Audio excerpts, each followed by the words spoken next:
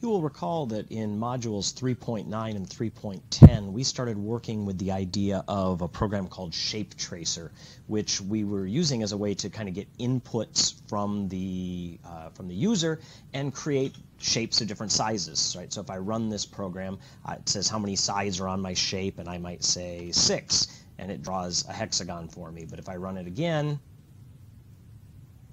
and it says how many sides are on my shape, and I say 3, come on, then it draws a triangle for me, and so on. And so we were playing with this idea in Module 3 when we were playing with variables and getting text from the user, and that made a lot of sense then.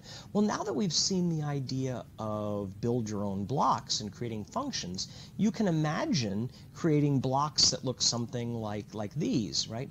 I want to create a block that builds a polygon of any number of sides. Right, so I could make a hexagon, I could make a triangle, I could make a square, no problem. And I could even expand this by allowing it to have different lengths on each side. Let me run this program to begin with because it's kind of a neat feature, right? This is going to make a hexagon followed by a square followed by a triangle, all of sides 100. And so when I run this program, we get this really nifty little kind of pattern of a hexagon and a square of a triangle, and since they all have the same length, they all share this same, well, it's not a base, I guess, it's the top, right? But the same idea. But of course I could change this to whatever. I could change this to a hexagon of size 100 and a square of size 150 and then a triangle of size 200. I don't even know what this is going to look like. Let's find out, right?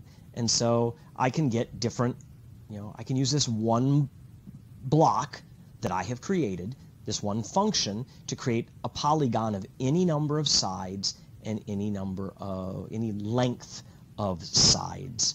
And that's your next task I'd like you to try on your own for a few minutes. See if you can create this block.